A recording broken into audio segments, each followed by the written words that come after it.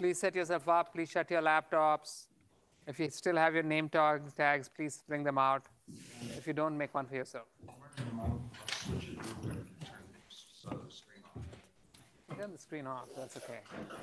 I mean, the point of not having your laptop open is that you don't get distracted, right?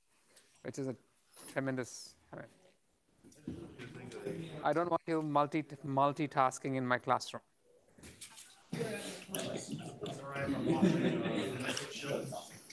Yeah, but you can do it from outside. I have nothing against you doing whatever you want to do, just not in my classroom, right?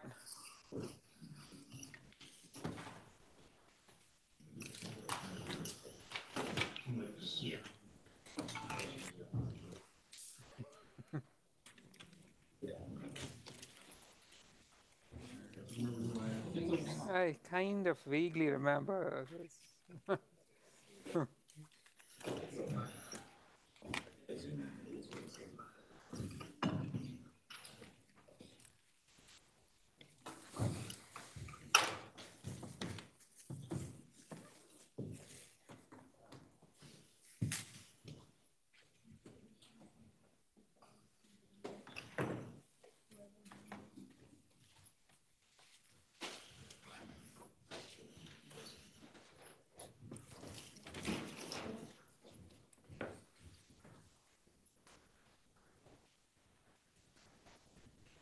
Julio, do me a favor, don't multitask. Okay. Okay, that's fine. Yeah, I don't want to be saying anything that sounds like I'm picking on a student, right? Yes. So apologies for that.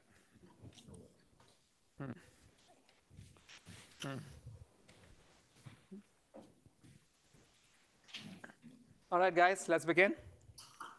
Again, laptop shut, name tags out. Thank you. Let's. My apologies for Monday. I was disoriented.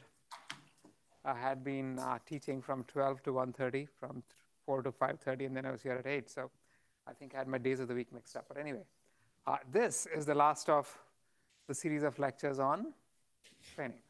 So can you shut your laptop? Yeah, thank you. And the attendance poll, here's the Piazza post number 531. Please do sign up. Now, here's a quick recap. Just to remind you of what we've covered so far, we've seen that when we train a neural network, we actually want to minimize the overall divergence across the entire input space between the target and the computed functions. But what we actually do is to minimize the average divergence over a collection of training points. And this is what we call the loss. This is the empirical risk. And the loss, once you're given a collection of training points, is a function of only the network parameters. And so we end up optimizing the network, ends up being a function minimization problem. We minimize this loss function through gradient descent. And we also saw that while in principle you want to minimize the loss, the actual loss, which is the average divergence over the entire training data, doing this iteratively is very expensive because this means that at each step you have to go through the entire training data. And so we found that if you do this incrementally instead, using things like stochastic gradient descent or mini batch descent, you get faster convergence. And the last bit where I kind of fouled up in the last class was we sort of revisited trend algorithms. And trend algorithms end up being particularly important when you perform online updates like stochastic gradient descent or mini batch. And that's because even with the same current set of model parameters, if you compute the gradient over different batches, we know that each of the batches is going to have a different gradient because each of them is seeing a different divergence, right? Divergence function. And so one batch, each of your batches may all have different derivatives. And so as you go through the derivatives, if you had a batch, If you were going over the entire batch, even then you might find something noisy of this kind. But when you're going over mini batches, this thing tends to be noisier still, because each batch is looking at a completely different derivative. And so this is where the trend algorithms become really important, because maintaining what you really want to do is to compute an average over all of the batches. You're trying to tend towards what you would get with a full batch. And that's why we maintain a running average over all of the derivatives that we have computed over the mini batches as we go through the iterations. And so this, not doing this can have a really bad effect on convergence, in particular when you've got online updates like stochastic gradient descent or mini batch descent. Now, we also said that mini batches were better than, why did we say the stochastic gradient descent could be better than batch updates? Stochastic gradient descent, we said was better in some sense. Why did we say that? Less variations is not stochastic gradient descent, right? Which has the lower variance. You get a lot more updates, right? The variance was going to be proportional to 1 over the size of the batch. So for the stochastic gradient descent, the variance is very large, which is why you're going to get a large swing in the derivatives from batch to batch, right? From instance to instance. In mini batches, you'll have a lower swing, but you're still going to have a much greater swing from mini batch to mini batch than when you were performing batch updates. On the other hand, while you're getting all of this noise in your derivatives, you get many more updates in a single pass through the data. And the trade-off tends to work in our favor, particularly if we've got vector processing like GPUs. So that's where we left off. Now, today, we're going to look at a few more issues like divergences, normalizations, and some regularizations, right? So first thing, here, the very first thing we want to note is that what we are minimizing is a average divergence function. And so how well the algorithm is actually able to minimize the loss is going to depend on the loss function itself, namely the divergence function, right? And divergence functions, depending on how you choose it, the divergence function is something that you choose. And if you choose the wrong one, you can get horrible solutions. For example, if your divergence function was something like the figure to the left, which is not at all unlikely if you are just counting errors, then it doesn't have any decent kind of shape. You cannot differentiate it. You cannot follow gradients. That's not something you want. Now, I have two other divergence functions. One of them is smooth, and the other is, both of them are smooth, but one of them is flat, far away from the minimum, and very steep near the minimum. The other is the exact opposite. Which of these two would you think worked better for you? Obviously, the one to the right, right? Because what would happen is that on the figure to the left, when you're far away and you really want to get to the solution quickly, you're going to take very small steps. When you get close to the solution and you want to be careful, you're going to swing wildly and bounce out. The one to the right, where you have a bowl shape, is the kind of divergence function that you really want. But then you can have some surprising conclusions when you begin actually chaining functions. So for example, in a neural network is actually a nested function. You can think of each layer of the network as one function. And the next function, which is the next layer, operates on the output of the previous layer. So it's a function applied on a function applied on a function. And this nesting can have strange effects. And we'll see an example of this. But first, some examples of standard divergences. Anytime you perform a regression, then we like to use the L2 divergence, which is the half. We have the term half as a matter of convenience, because when you take derivatives, the 2 that comes down from the squaring cancels out the half, right? And so the Euclidean distance, or the L2 norm, the L2 divergence is half of the squared Euclidean distance between the target value and the computed value. Then for classification, we said we like the KL divergence. And the KL divergence was given by this. It was summation d log I di log di over yi, where y is the output of the network. And clearly, when d equals y, d over y becomes 1. So this is going to go to 0. And at pretty much any other value of y, this will always be positive. It's easy to demonstrate that. And this is the KL divergence. But then over here, this first term doesn't depend on y. I can ignore it. And so when I ignore it, what remains is the cross entropy, which is what you normally minimize. Now, the thing to remember is that the cross entropy is not the KL divergence. The KL divergence has this extra first term.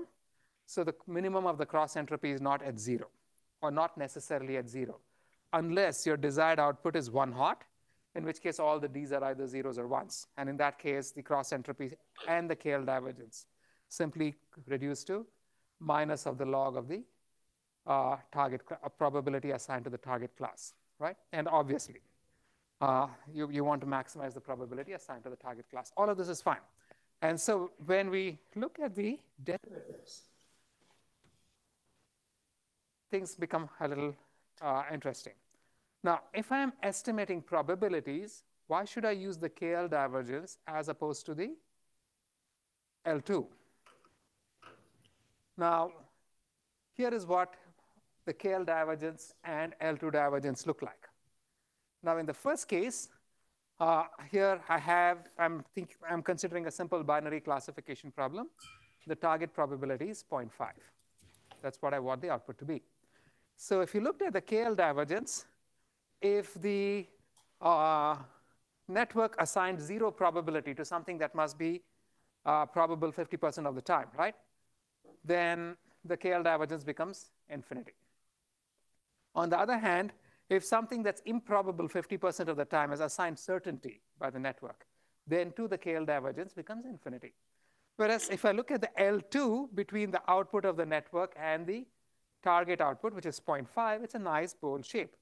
Now, based on what we just saw a few slides ago, which of these two is going to be the nicer function to optimize, or what we discussed in the last class? Pardon me? Yeah. The second one, right? That's what one would appear, it seems like, because when I have a function of this kind, clearly out here it's going to take giant steps. But then when you come here, it's going to become too slow. Whereas if I have a function of this kind, then this behaves much more nicely. So this is what one would guess if one just looked at these pictures. But then here is the strange thing. This is where the nesting of functions comes back to bite you in the rear. And so if I consider my network, think of just the output layer, just the output neuron, right? And let's consider the simple example where you're performing a simple binary classification task. And so in that case, you have the outputs, you have the affine value z, and this goes through your sigmoid, and then you have the output y, and then you have the target output d, and we are computing your KL divergence, right? And so what this figure is plotting is this guy, or alternately I could be looking at y, I could be looking at L2, and this would be my L2 divergence. So these two figures are plotting these two pictures, right? Now in this case, if I look at the function as this is the L2 divergence is a function of y. It looks like a nice bowl. The KL divergence is a function of y, looks like this. But then if I take a step back and look at it as a function of z, what the value, the affine value before the activation, here's what it looks like. And now, which of them is the better divergence? Clearly, right? And so the point is, because we are progressively adding nonlinearities, what seems like a nicer loss function on the outside can end up becoming far more hideous as you go back into the network. And so it's very hard for us to predict the behavior of any given loss function. So this is for a single unidimensional case. This is the multidimensional case where you have, I'm actually looking at it as a function of these two guys. So let's say I have x1 and x2. Then what does it look like as a function of x1 and x2? And you can see once again, if I take so long as I'm going past a linear layer, for the L2 divergence, it looks like a flower, which is not what you want. For the KL divergence, it looks like a bowl. Does this mean that the KL divergence is a better loss function than the L2 divergence? For the output layer, yes, right? Because for the output layer, it means that when you go past the activation, the function remains convex. And so you can actually do a better job of optimization. But then once you go further back, there's no saying what happens. It's going to depend on the activations and the depth of the network and everything else. But at least for the output layer, the KL divergence is clearly a better choice than L2, right? Questions? Yeah. No, but would it matter how it is behaving way back? Like, because we always calculate. What are you going to be optimizing?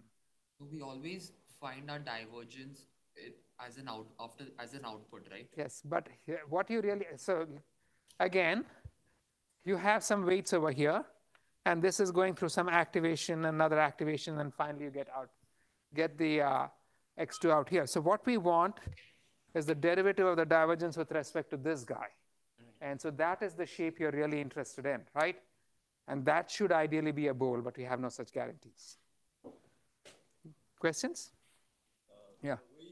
Will these differences impact the process of backpropagation? Obviously, right? Because, I mean, think about this.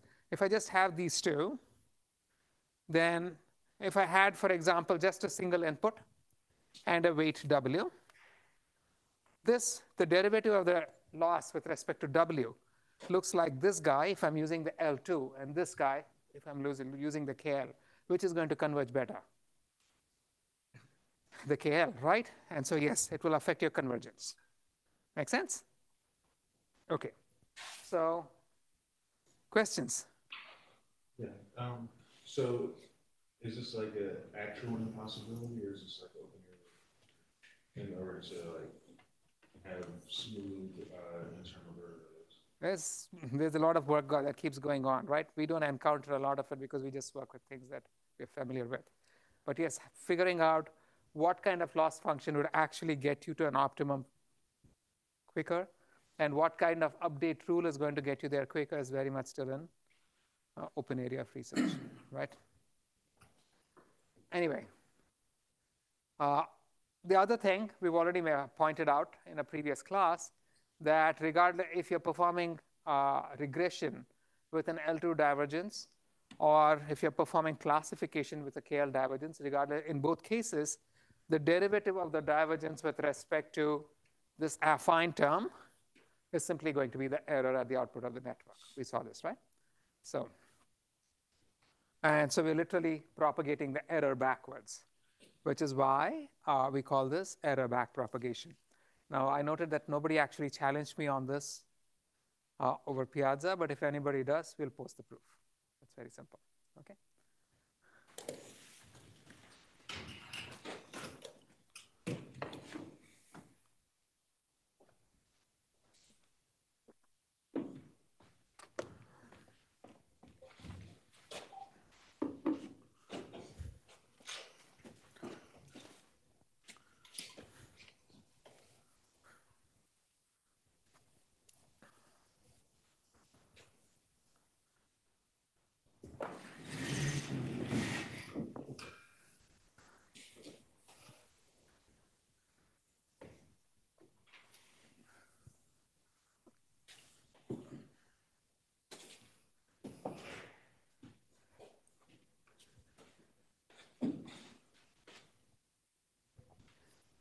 Okay, time's up.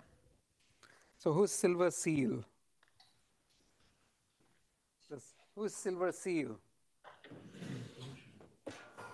Silver Seal is absent, okay.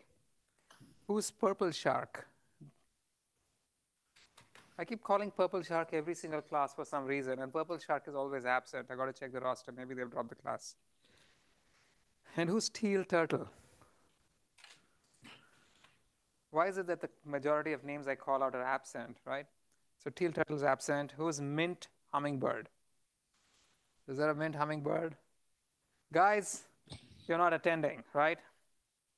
Well, who's Green Llama? Nobody? Also absent. Fantastic. Who's Gray Falcon? Absent. Yeah, I'm here. Okay, thank you. What is the answer to the first question? It's KL. That's KL, okay. And give me another name. And who's olive zebra? Olive zebra is absent. And who's mint bear? I'm here, sorry. Okay, what's the answer to the second question? Error y minus d. Thank you, right? Everybody has these answers, okay? I love these names. They're completely wonky, right? Who wants to be a mint zebra? You just got to be one, right? This is never going to happen to you again in your life. You might as well enjoy it. Anyway, so what we have learned is that the choice of divergence affects the convergence and therefore both the learned network and the results that you will get with it. Now, there's another big problem that we deal with, and this has to do with covariate shifts. Now, there are different ways of explaining this that I have seen on the web, but the one that makes more sense to me is what I'm going to present to you. Now, what is our assumption about the various mini batches that we use to update the network parameters? That they're statistically similar, right? Otherwise, you'll be looking at completely different functions in each case. So if each of these colored patches represents one of your mini batches, your assumption is that if you looked at their distributions, they're more or less the same. They're going to lie on top of one another.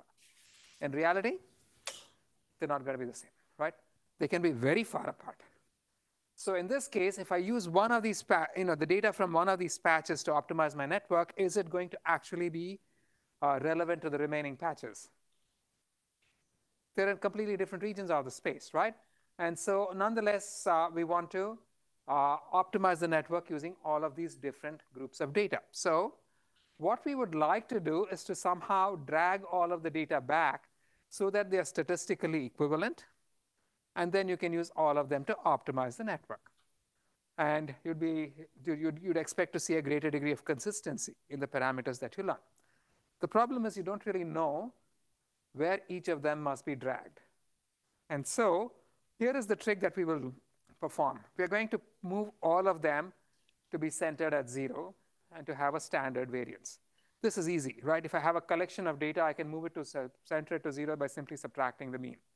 I can standardize the variance simply by dividing by the inverse of the standard deviation, right? Or dividing by the standard deviation.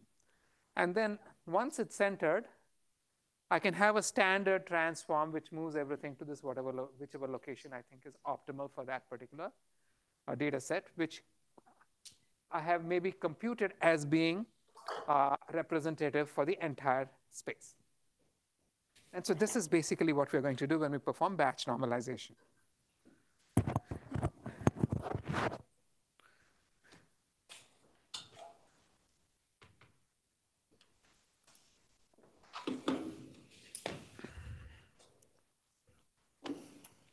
So there's a gold tiger. Someone has the great fortune of being a golden tiger. And so whoever it is, Mr. or Ms. Gold Tiger, this answer is going to be yours. Okay, do we have a gold tiger? That's a lost opportunity, right? Clearly.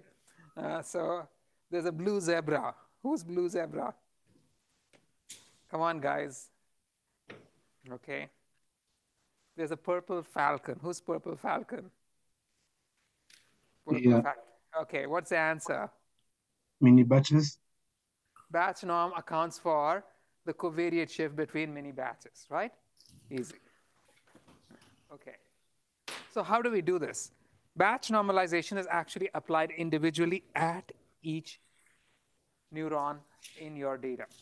So typically we're going to apply it there. Remember, how within each neuron, first we compute an affine value, and then that affine value is transformed using an activation function. So batch normalization is applied, computed on these affine values shown by these highlighted yellow boxes. Now you could apply it at other places. This is where we typically do it, because the basic principle is what is important. And so here's what we are going to do. There's a two-step process.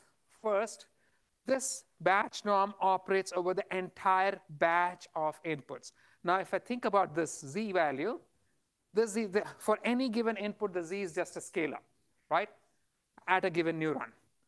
But then if I look at a collection of inputs, a mini batch, then I'm going to have a bunch of different z values. So this guy is going to be a single scalar which is computed from all of your inputs. Now this z, the first thing we're going to do is to move the z such that the collection of z's in a mini batch has zero mean, right? So if I have a mini batch, then I have a bunch of, for a mini batch, I'm going to have a bunch of z's.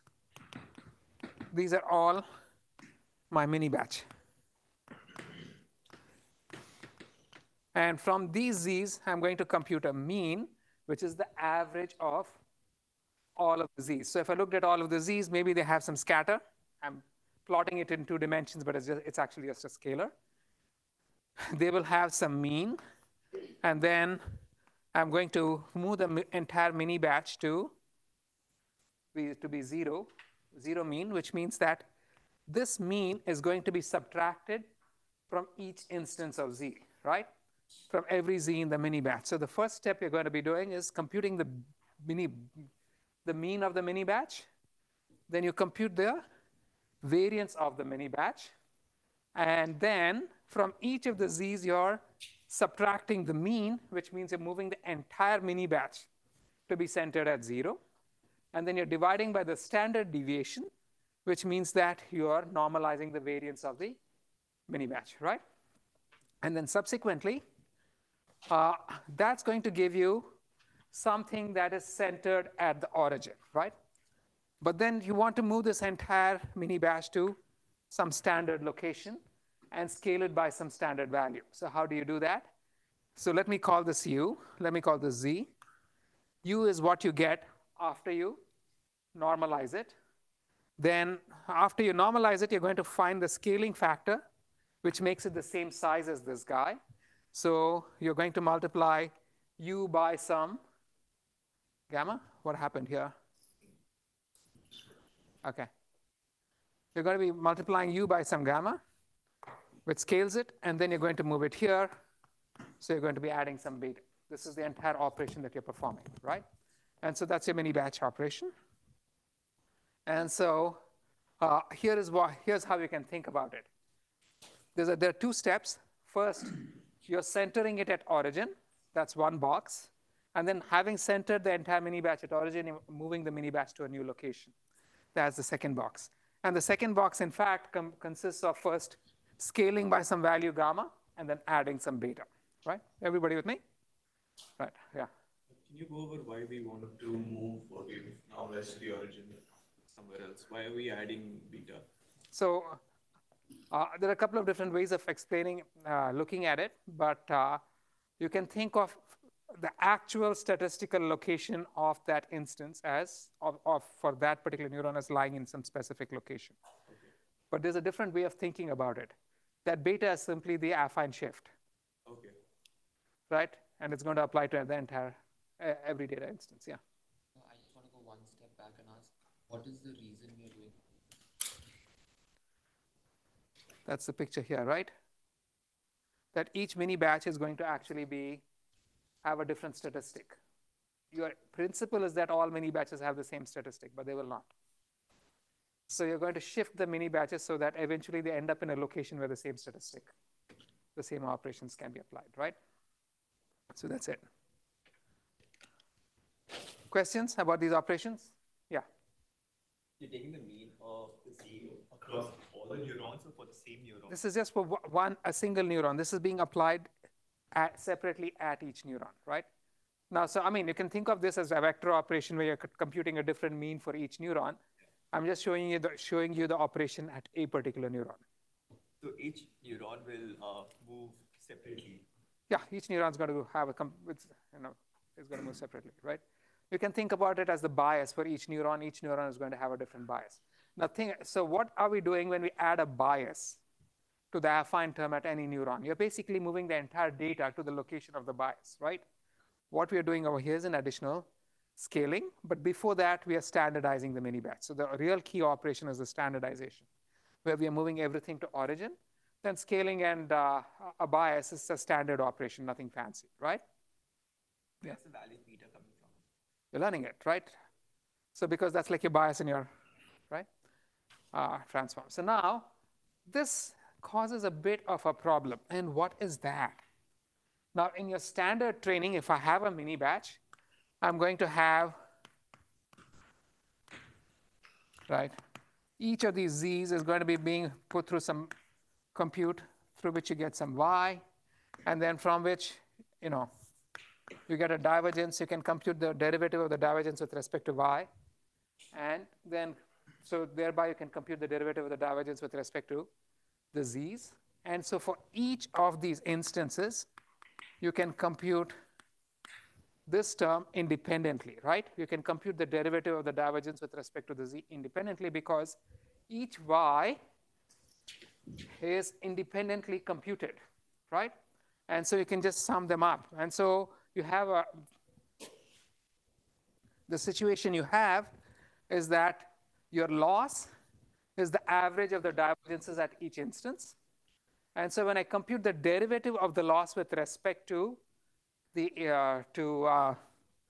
any particular parameter, it's going to be the average of the derivative of the divergences for the individual instances. I can treat each instance independently. But when I perform a mini batch norm, can I do that? When I perform a batch norm, can I do that? Yes or no? No. Why not? You will do it for each. So what happens is this. If I look at the y, right, each of the z's, the mini batch mean and variance come from the entire all the z's, right? So if I want the derivative of the divergence with respect to the z, in the first case I could have just taken this straight path backwards. But now this z influences this y because it affects the mean and the variance of the mini batch, correct? And so as a result, although I'm just trying to compute the derivative of the divergence with respect to this one z, I have to consider the paths, the connections through all the instances in the mini batch. And so a better way to write it is that my output y is a function of not just the current input x, but also the mean of the mini batch and the variance of the mini batch, right? And so what this means is that, you know, if I have a collection of instances in a mini batch, the way to think about it is that you have a collection of instances in a mini batch, you're operating jointly on all of them, and you're going to get a collection of outputs in the mini batch, right? And so these are the normalized instances, and all of them are going to be, in all of these y's or all of these z hats are going to be influenced by each z. And so because it's a mini batch, the situation we have here is that if I want the derivative of the divergence with respect to any z, let's say z1 hat, this is z2, z2 hat, and so on. And then all of them are going to be influencing the divergence. But then each of these is also going to be influencing every other z hat. And so if I want the derivative of the divergence with respect to, say, dz1, what is the formula going to be? I'm going to have to sum over the entire mini batch because every z is influenced, right? And then I'm going to have to say d div over d zi hat or zj hat, right? Times d zj hat over dzi. So this actually complicates the computation of the derivatives. That makes sense to everybody? Right. And so we're going to have to figure out how this modifies your computation. So now here again, if I want to draw the influences, here's what it looks like, right? These are all the z's in the mini batch. All of the z's in the mini batch influence the mean. All of the z's in the mini batch and the mean influence the variance, right? And the output z hat, in turn, or the output u here, this is the normalized centered one, is a function of the corresponding z and the mean and the variance, right? And then this normalized value is just put through the shift and scaling to get you the z hat. So if I'm going backwards and computing the derivatives, now when I'm computing the derivatives, I can expect that as I've come backwards, I've got the derivative of the loss with respect to z hat. So here's what we have, right? This was the collection, this was the forward operation that we saw when I'm performing a batch norm. I'd compute my affine value. This is the entire batch norm process. There are two steps. In the first step, I'm going to be normalizing by the mean and variance of the mini batch. In the second step, I'm going to be shifting this normalized value to z hat, right? If I'm going back, I can assume that in the process of back propagation, I've already got the derivative of the loss with respect to z hat. So now, given this, let's look at these operations. Simple enough. I have the derivative of the loss with respect to zi hat, right? And then I have zi hat equals some gamma times ui plus beta. So gamma and beta are parameters, right? So what is d loss over d gamma from this guy? What's it going to be? Come on, guys.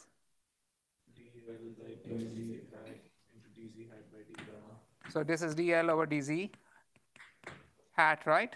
Yes. Times dz hat by d gamma. Which is ui. ui, right? And so, and what is the loss with respect to beta? Just dl by dz hat. Okay, this is dl over dz hat, right? So this is easy. And so now I can compute the derivatives with respect to these two parameters. I also need to compute the derivative with respect to the u going back. What is the derivative with respect to u?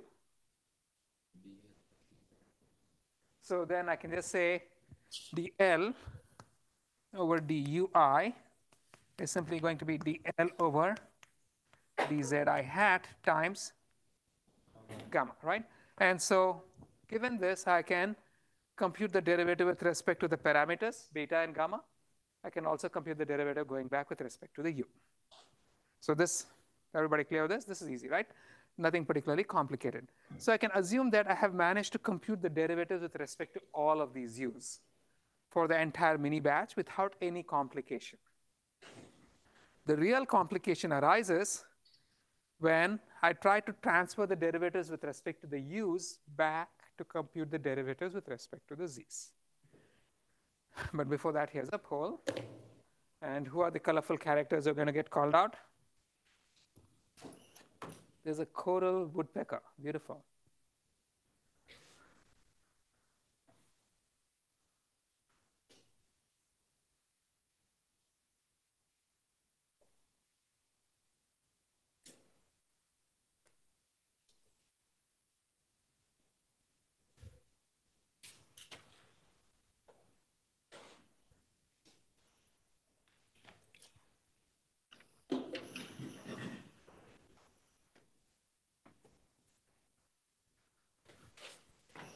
Okay. Coral woodpecker, what's the answer to the first question?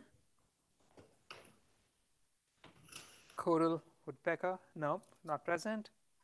Lime turtle? Who's lime turtle? Oh, here. The Yeah, what's first the answer? one's correct. Pardon me? The first one, Okay. all the other diseases. Thank you. And who's apricot panther? That's such a cool name, apricot panther. It's absent. Yeah, here. Oh, all right. So apricot panther, what's the answer to the second question? True. Oh, thank you, right? So in batch norm, the normalized value depends on all the other z's, right? And because every z is going to be influencing the mean and the variance, and all of those in turn influence the u's. And so when you're going backwards, you basically have to consider the operations over all of these guys. This is basically a vector operation, except it's not a vector over a vector of inputs. It's a vector, the vector here is the mini batch. It's taking the entire mini batch, transforming the entire mini batch, and giving you the standardized mini batch. It's basically moving the entire mini batch to the origin, right? And so here is the operation that we've got.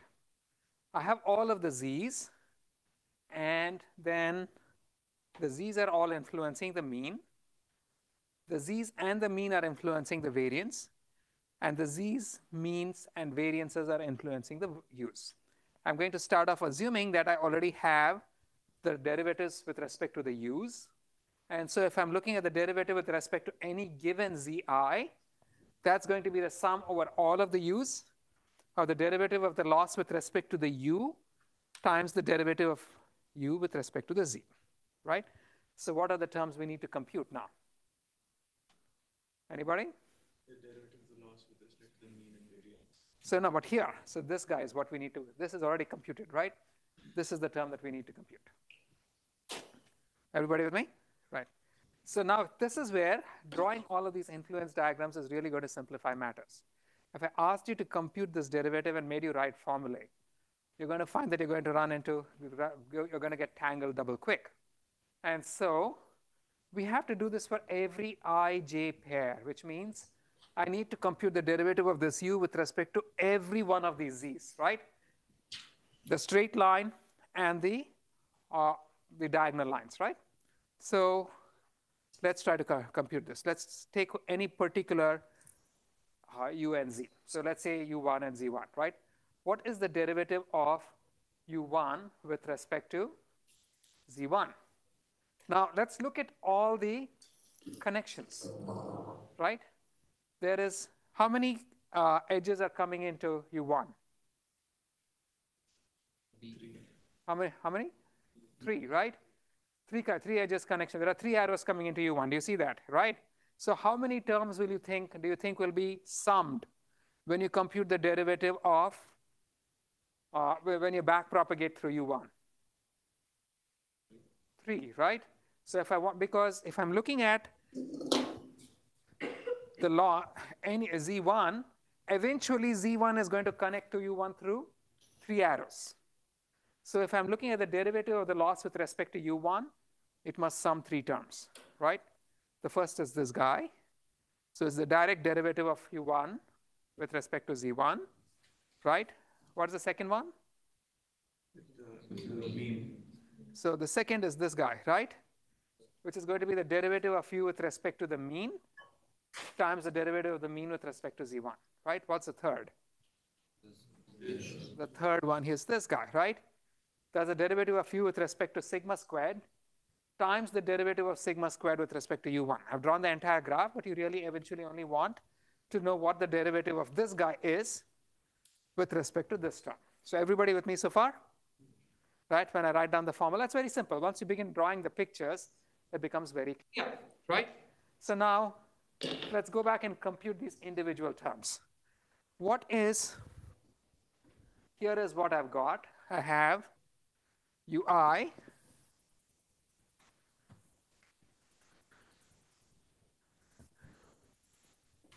ui equals what? Zi minus the mean divided by sigma squared. This is the mean of the batch, right? Sigma squared plus epsilon.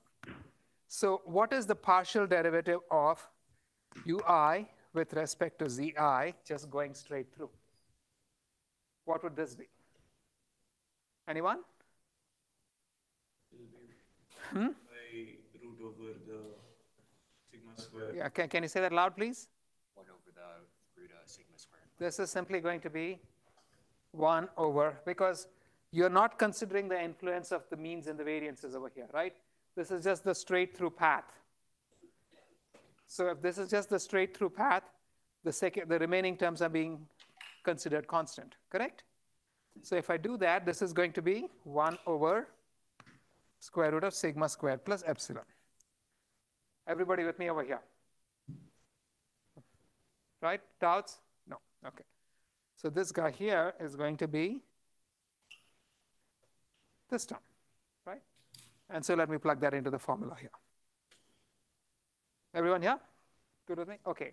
What is the derivative of ui with respect to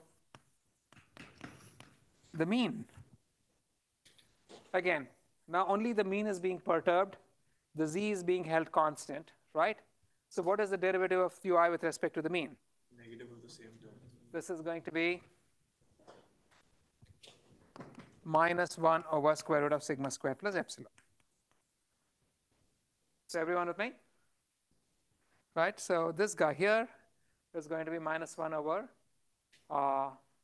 square root of sigma squared plus epsilon. And so I can drop that in here. Okay, what is the next term I want to compute? Let me pull up a name, right? So who is, well, somebody. What's the next term I want to compute? Speak up, guys. Mean by zi. So the derivative of mean over zi, right? What is the derivative of mean with respect to zi? Derivative of the mean with respect to zi. What is that? This is 1 over b. Mini batch size. Beautiful, right? So this, you can get it from that first highlighted formula. It's just 1 over b. I just plug it in. So look at how quickly we've managed to write our derivatives out once you actually draw the arrows and figure things out, right? Easy.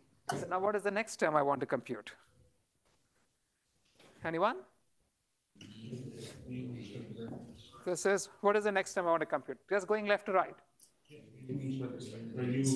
This is going to be the derivative of ui with respect to sigma squared. What is this? Which formula would you use over here?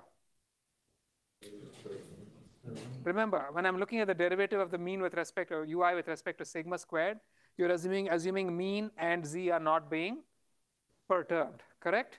So if the mean and z are not being perturbed, which formula am I going to use of the three? Third one, right? And now what is the derivative of u with respect to sigma squared? Anyone? Come on, guys, you've all done calculus. Yes. So I'm saying u equals z minus mu times sigma squared plus epsilon raised to minus half. Is that correct? So now can you tell me what the derivative is? Z minus u into sigma square plus epsilon to the power minus 3 by 2. This is sigma squared is going to be z minus mu times sigma squared plus epsilon raised to minus 3 over 2. And there's a minus half. Right? Everybody with me here? So this is easy. I can actually plug that in, right? Straight here. Everyone with me here? What is the next term I must estimate? Derivative of the variance with respect to z. Okay, so you guys are with me. Why did I keep the eraser? Why do these things travel? Yeah. They don't travel. They must be brightly colored. I can't see them. Keep it here. So now this is the derivative of what? Sigma squared with respect to ui, right? How many terms will this derivative have? How many terms will this derivative have? How many arrows from ui are coming into sigma squared? You mean derivative of sigma square with respect to z? Zi, yeah, right. Zi. How many terms will I be summing? Anybody? 2, correct? Because there are how many arrows coming in? 2 arrows. And so what are these terms going to be? Can somebody tell me? Sigma square by zi and This is derivative of sigma squared over zi. And sigma square with respect to the mean. Derivative of sigma squared with respect to mu. And is that it? Is that complete? no, into mu by zi. Ci. Everybody see how this happens, right? This is I've got this here. Look at this guy. That's this graph, right? And it has 2 incoming edges. And so there are 2 paths here. This is the derivative of sigma squared with respect to z. Then this is the derivative of sigma squared with respect to mu times the derivative of mu with respect to z. Everyone with me? Right. Now, what is the derivative of sigma squared with respect to zi? What is this term? Again, I must remind you that what is the derivative of sigma squared with respect to zi? 2 times zi. Which formula will you be using? Second one. Second one. So now can you tell me? 2/b. 2 over b times z minus mu b, right? That's simply going to be this guy, right? Everybody with me? Easy. So I can add that over here. What is the next term I must estimate? What is the derivative of the variance over the mean, right? So if I write that out, what is it going to be? So I want to have the derivative of the sigma squared over mu. And which formula will I use? Second one. And what is it going to be? Minus 2 over b z. This is going to be minus 2 over b summation I zi minus mu. Correct? Everybody with me? What is this term?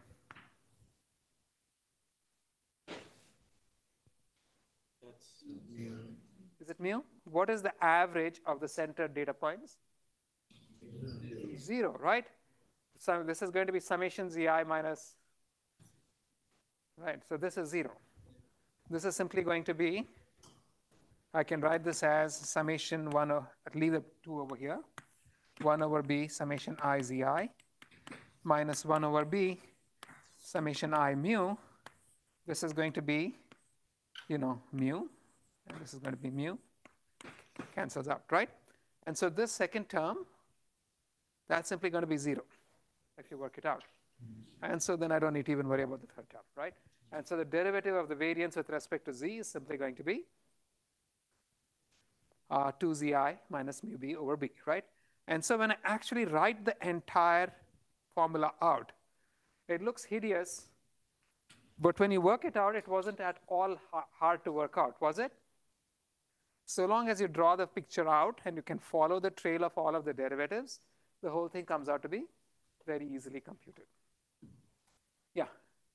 If you're tracking the lines in the influence graph, sigma b square also had lines coming from z to zb. But I'm only interested in the derivative of sigma squared with respect to zi, right? I'm computing a specific derivative, namely, what is the derivative of this ui with respect to the zi? That's it. Whereas if you want to look at the other terms, like the derivative of u2 with respect to z1, you'd have to follow the same kind of arithmetic. Now you don't have the straight line anymore, right? But if you worked out the arithmetic, that's simply going to be, the derivative of u2 with respect to mu times the derivative of mu with respect to sigma. And then the derivative of u2 with respect to sigma squared times the derivative of sigma squared with respect to zi. And if you expand it out, this is similar to I equals j without the first through term.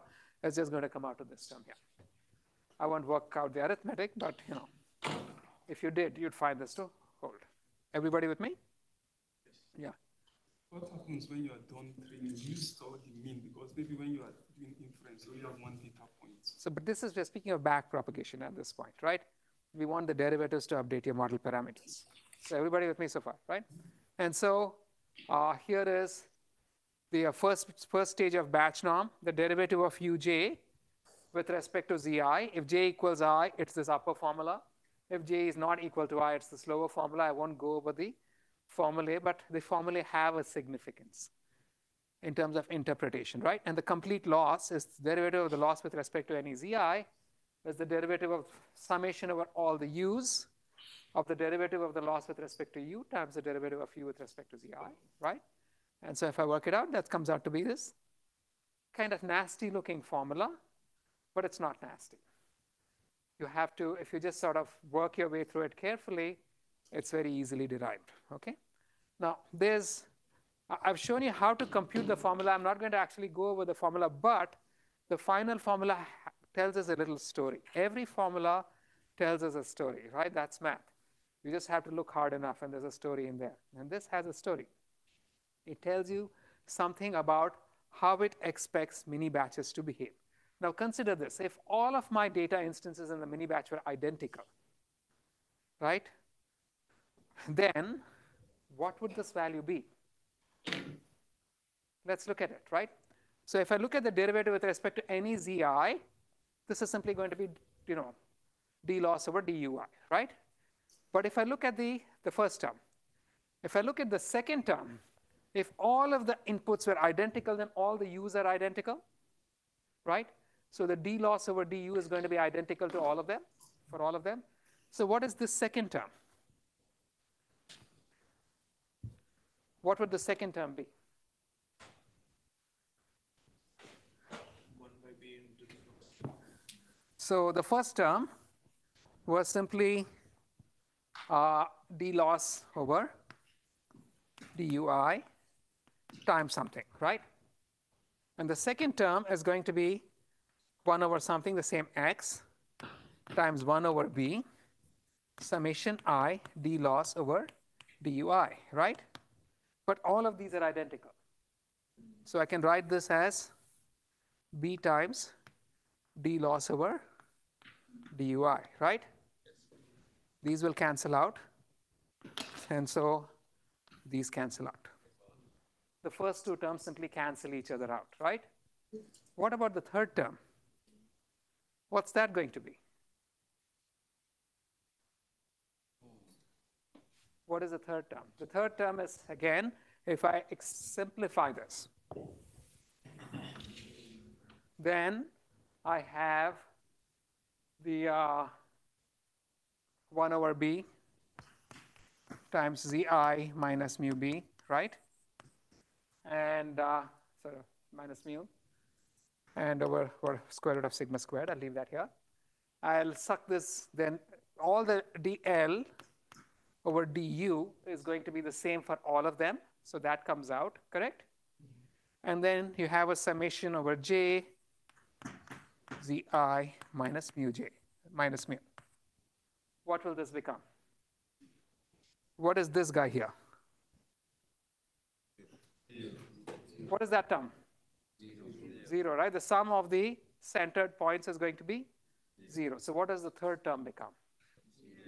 Okay, so if all of the training data instances in the mini batch are identical, what happens to your derivative? This goes back and becomes 0, right? If they're almost identical, what would you expect happening? It's going to be close to 0. So what is this telling us? You want diversity in your mini batch, right?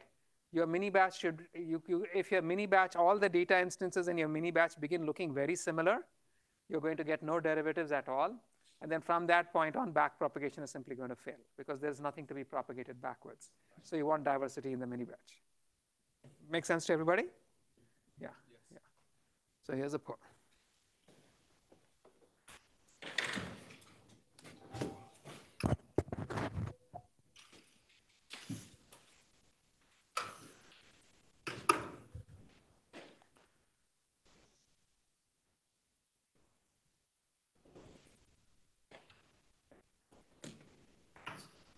Okay, who's Mint Falcon? It's your turn.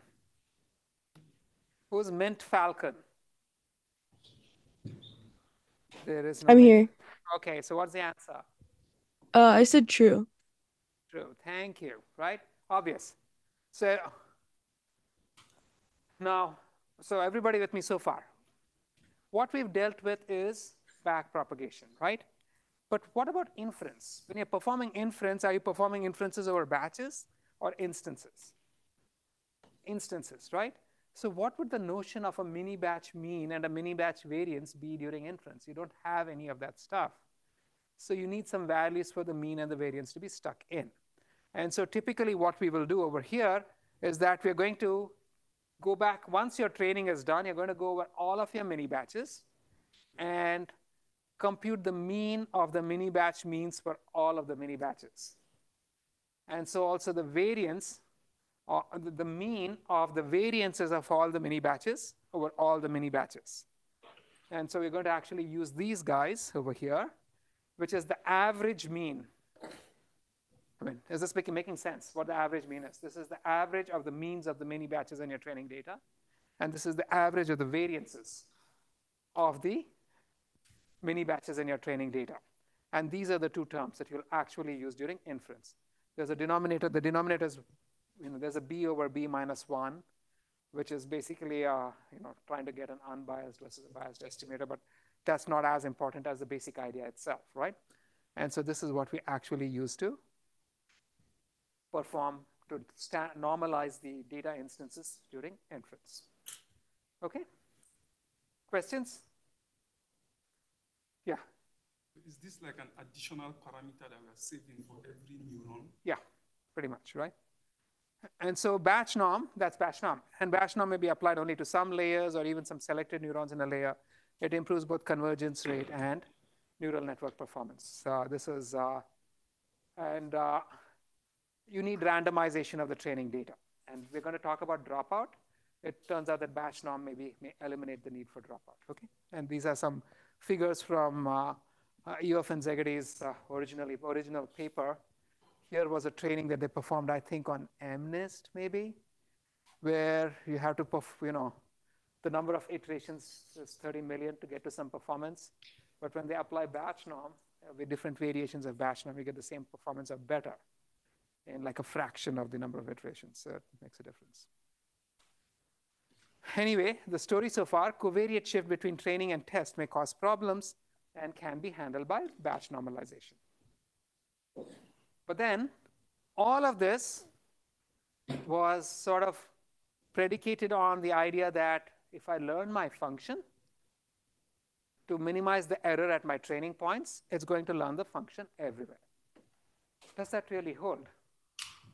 This is what we had. We are trying to learn this grid, but from these red dots, right? If I want to draw the one-dimensional equivalent of it, and you're minimizing the error at just those training instances, right?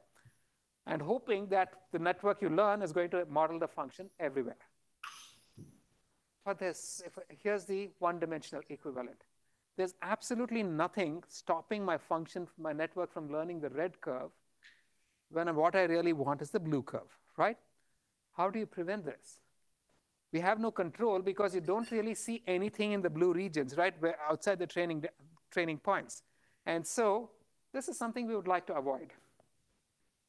We need an additional smoothing constraint that will fill in the missing regions in a somewhat reasonable kind of way for generalization. And so I'm going to be using a very simple example to show illustration to show how this works.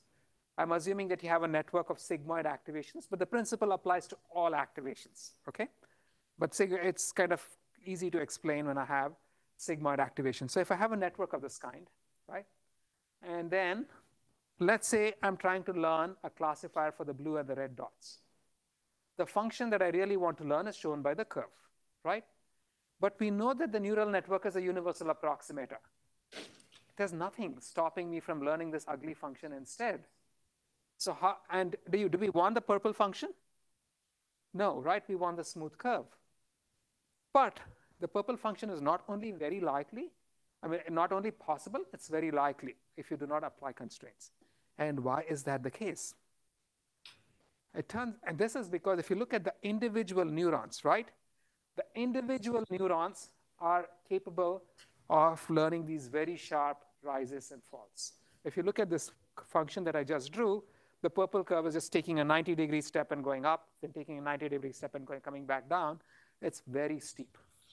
And this kind of function can only be learned if each of the neurons is capable of capturing this kind of steepness. So let's look at a sigmoid activation. A sigmoid activation is shown by these curves. Now, a sigmoid activation has this form, which is if I have just one input, x, let's say, I'm going to put a weight, and then I get a sigmoid. Then it's going to be 1 over 1 plus e raised to minus w times x, right? And so if I look at the sigmoid, if w equals infinity, what does this look like? Whenever x is positive, this is going to be 1, right? Whenever x is negative, it's going to be 0. So for w equals infinity, it actually gives me a very, very, very steep rise, right? If w is 0, what do I get? The value is always 1, right? So, and for other values of 0, how fast the function rises depends on w. The larger w is, the faster the function rises, right? If I do not want to permit something of this kind, what do I need to do? I want to put a restriction on w. I want to say use the smallest w you can use to get away that you can get away with, while also giving me 0 error. And that ensures that the function doesn't rise arbitrarily steeply, and that it's smooth enough that I can actually get to my to the smoother function that I'm looking for, right? And so steep changes that enable overfitted responses are facilitated by large W.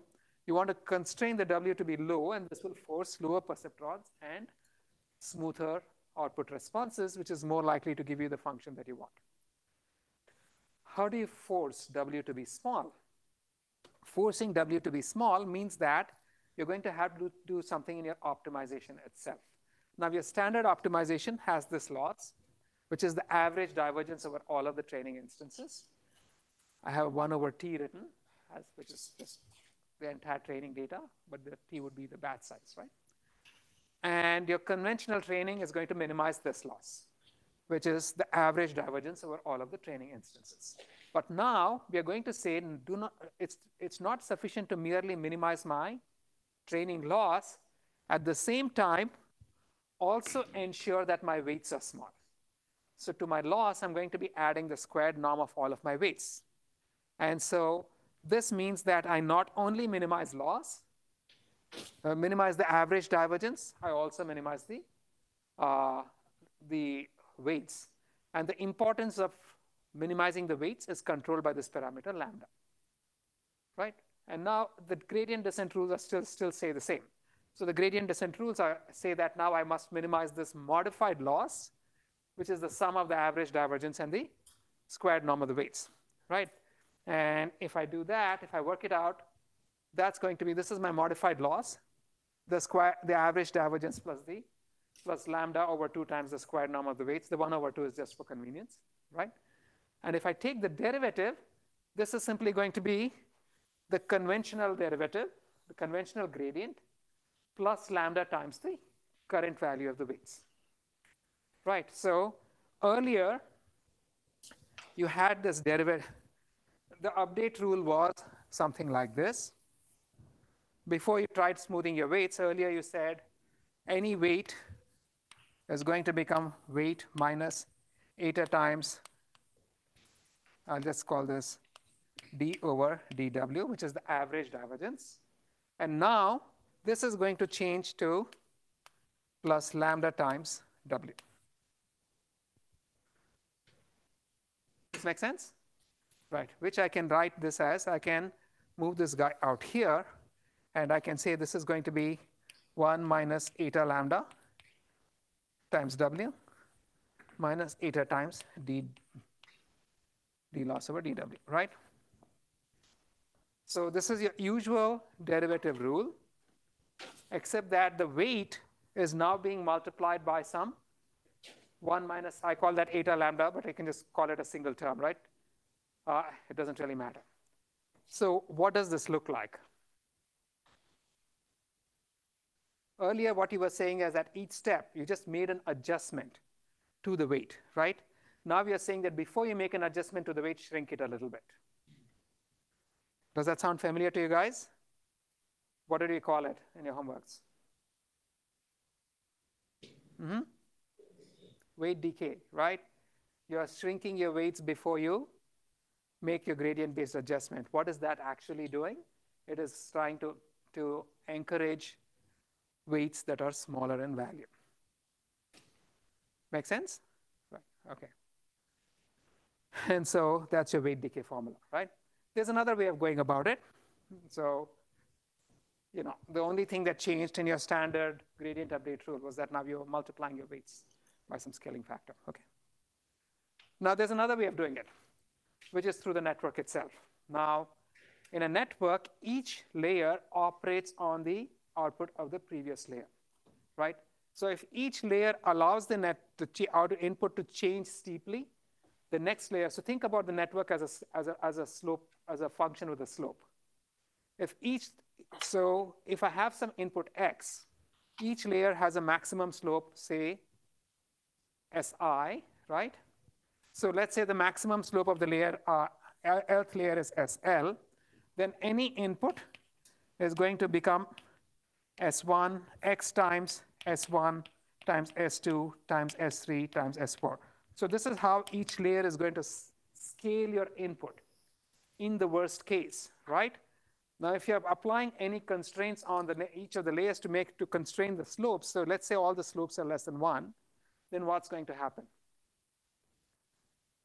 It's going to get flatter and flatter. Whereas if these are allowed to be greater than 1, it's going to get steeper and steeper, right? Typically, we put some constraints on the weights. What does this mean? It means the more layers you have, the less you're allowing the function to be arbitrarily steep, right? And so another way of just smoothing your function is to simply have more layers, right? And so here's a nice example. Those two pictures to the left are showing some decision boundaries that I tried to model using a network with the optimal architecture for these models. You know, I just need one perceptron for each line, right? And you want the output to be 1 in the white regions and 0 in the black regions. When I try to learn these using 10,000 samples from these data, the actual decision boundary that you learn is this hideous stuff to the right. So this is unconstrained, right? And now here, but then let's see what happens if I just take the same number of parameters and change the architecture of the network.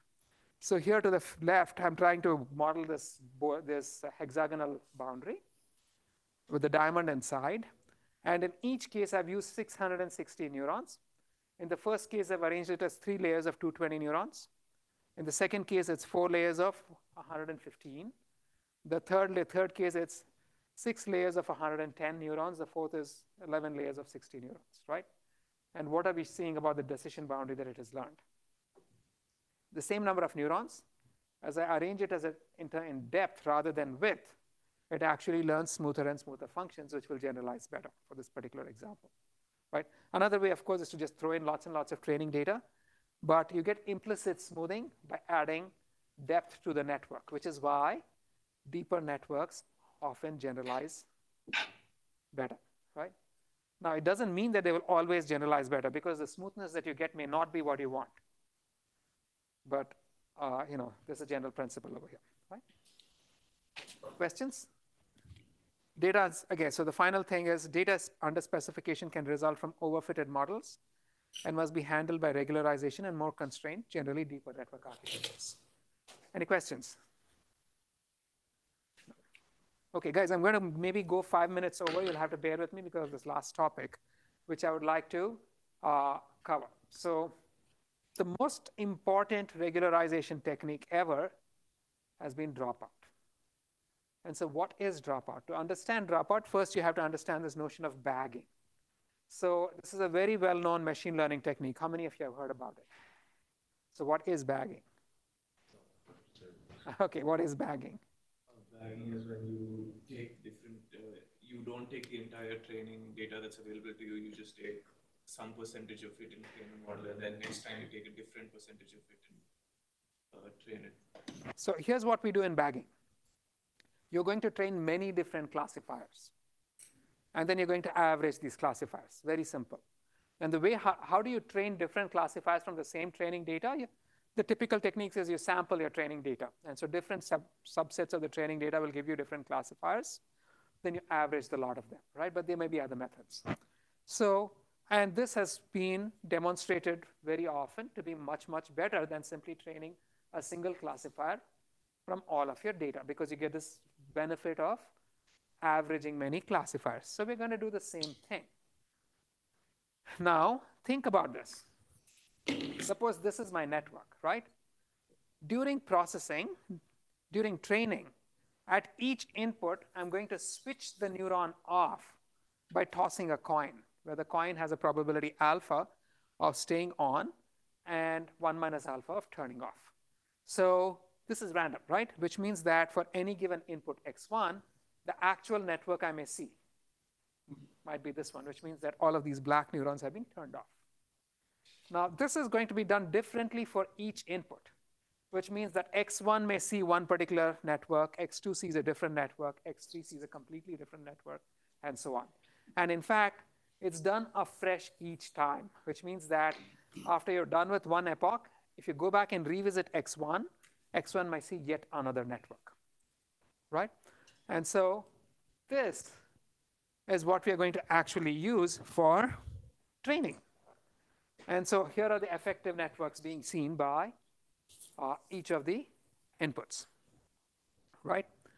And so what is going on over here? If I have a network with n neurons, if I'm switching off neurons randomly, forget about output layer. You're not going to switch off output layer neurons.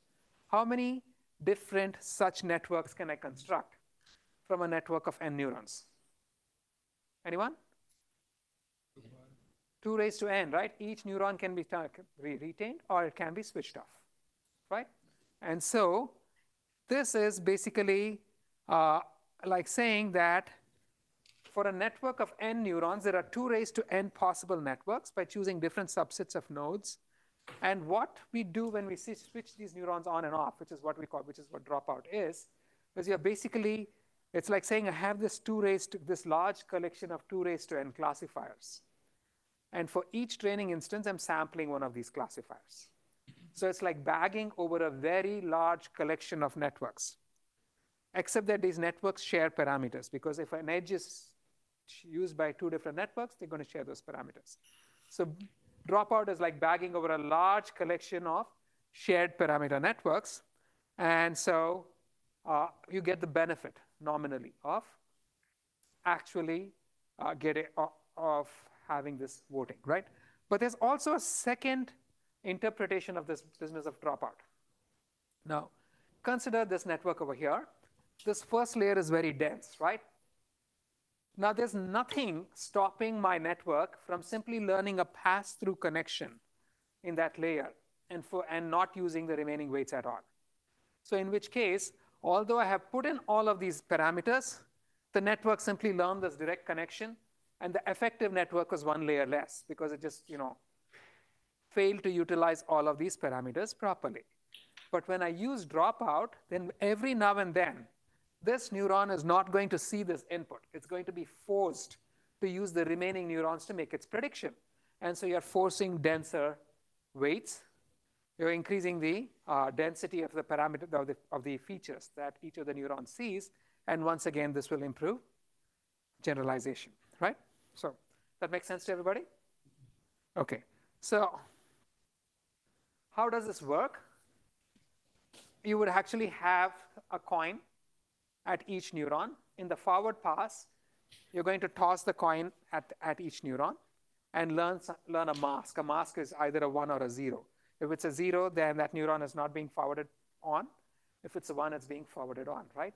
And the mask can simply multiply your y's, and then everything works just as usual, right? And in the backward pass, you have the mask from the forward pass. So when you're computing your derivatives backwards, when you compute the derivatives coming backward at each neuron, you're going to multiply it by the mask. If that neuron has been switched off, there's no further information being passed backwards.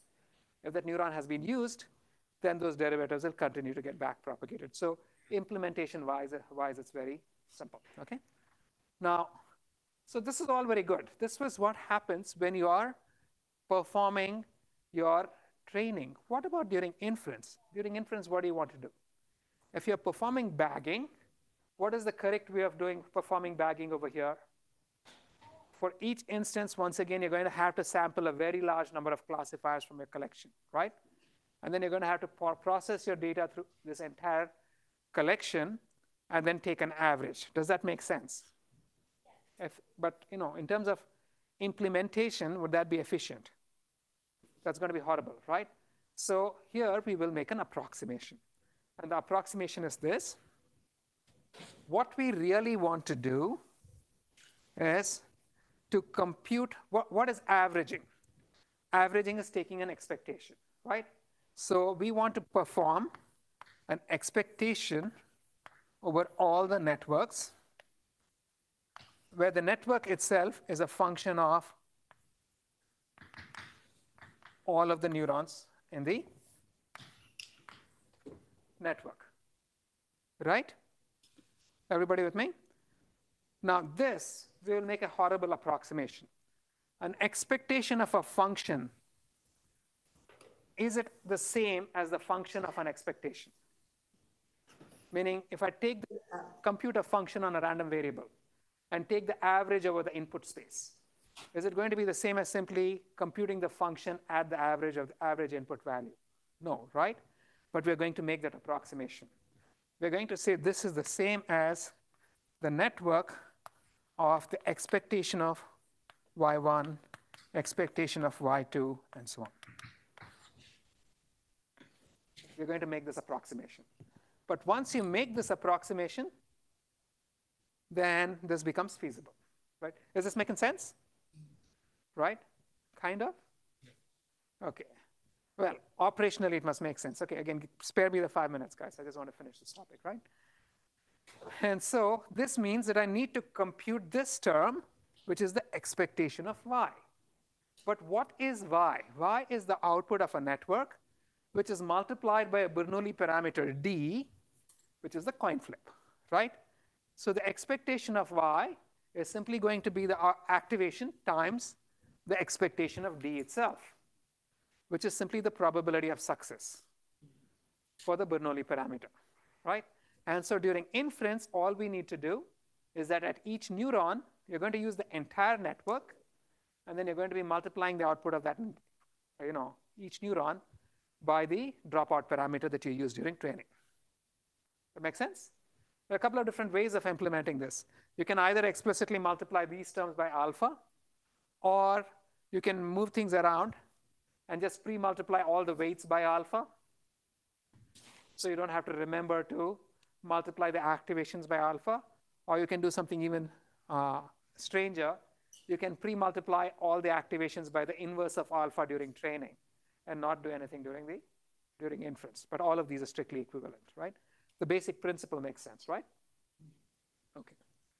So all that means is that, if you're using dropout during inference, the output of each activation is being multiplied by this alpha term. And how does that work? This is from Nitish Srivastava, 2013. And they show how, for this particular, their experiment, the first paper on it, right? Without dropout, the network actually saturates to some horrible performance. But the moment they add dropout, the performance actually improves dramatically. And this is because you get better generalization from the bagging effect. You also learn more dense and more useful features from the data, right?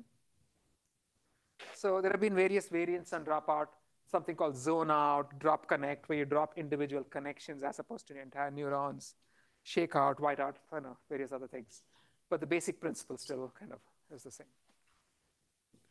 So the story so far, I'm going to add one bit. Dropout is a stochastic data or model erasure method that sometimes forces the network to learn more robust models.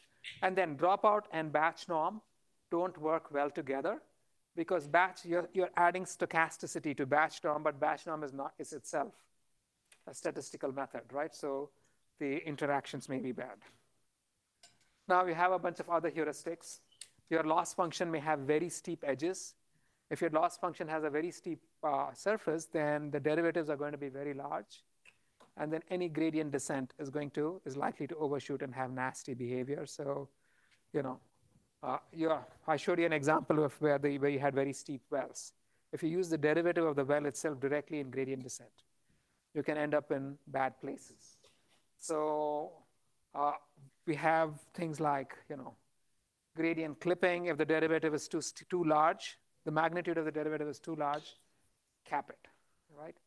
Or you have other things like your training data are always going to be insufficient no matter how much training data you have. But then we know that our data instances, we get labeled data instances, we can create synthetic label data from it by simply perturbing our training data. In the case of images, you can get perturbations by simply rotating, flipping, adding a little bit of noise, distortion. You can do the same thing with other kinds of data as well, right? This is a common technique called data augmentation. And there are other tricks like normalizing the entire training data to make it zero mean, which is like having a batch norm on the input. And how you initialize the network when you begin training ends up being very critical. So there's a lot of work on optimal initialization of networks, some of which you will encounter in your homeworks and recitations, things that you can look out for. Eventually, although we've seen a lot of how training works and the principles behind many of the things that we use, there's no guarantee that there's any particular combination that's best. And so eventually training neural networks is an empirical art. You have to practice it to figure out how to make it work. So I'll stop here. Thanks for waiting the extra 3 minutes. I'll be here for a couple of minutes to take any questions, but otherwise, see you next week. Yeah.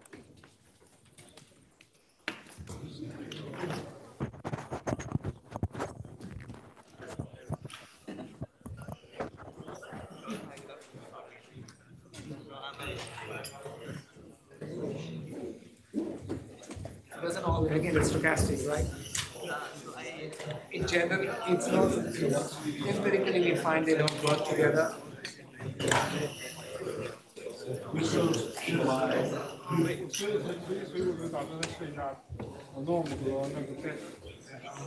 Batch norm is a layer. You will always use it. You can't just get rid of it, right? I mean, you can have batch norm in some layers.